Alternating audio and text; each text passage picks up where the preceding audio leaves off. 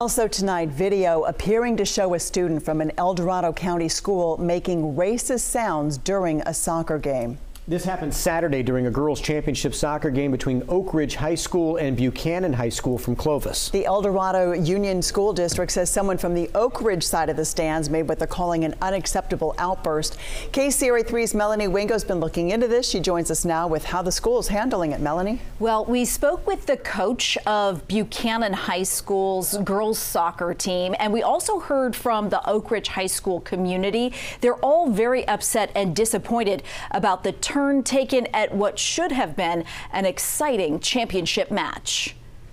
After 90 minutes of play and a tie between Buchanan High School and Oak Ridge High School in the Northern California Girls Soccer Championship game, it came down to a penalty kick shootout. My first kicker went up and she was Caucasian, everything was fine, no sounds were made. Then it was the next player's turn to kick. Who is Hispanic, she was barked at by a person in the stands. And then when my third kicker came up, who's African American, I mean, it was almost silent in the stadium and clear as day, you know, gorilla monkey noises.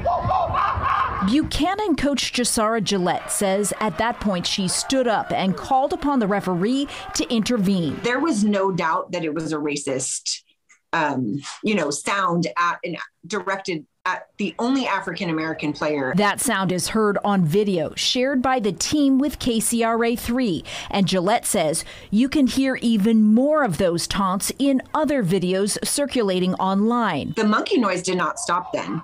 That student continued their monkey noises. She says she's never seen or heard anything like this in her over 15 years of coaching. I've never witnessed something like that. I've never experienced it. Explaining she never imagined she'd have to coach her players to deal with something like this. We prepare for the game to be loud, especially during penalty kicks. We prepare for there to be, some noise and stuff like that, but we definitely do not prepare for racist comments. At Oak Ridge High School, students are talking about the incident. I thought it was awful, immature, and repulsive. As are school leaders. It's not representative of this school.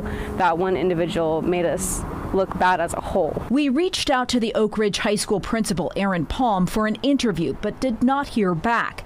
But this message went out to all parents tonight, and it reads in part, "This individual's actions do not represent the values of Oak Ridge, the district, or our community. Our investigation today has determined the student who made the sound. This individual is being held accountable. In light of this incident, we are going to need to reflect and decide how to move forward from this."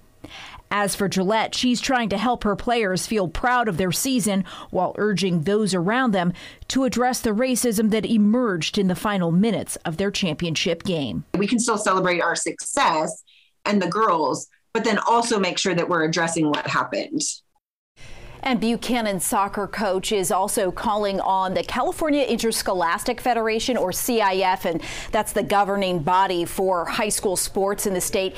She wants them to have very clear guidelines about penalties for teams whose fans use racist taunts, just as in this incident. Meanwhile, we are hearing of at least a handful of sit-ins and walkouts that are being planned by Oak Ridge students and other high school students across the region in solidarity with those Buchanan soccer players.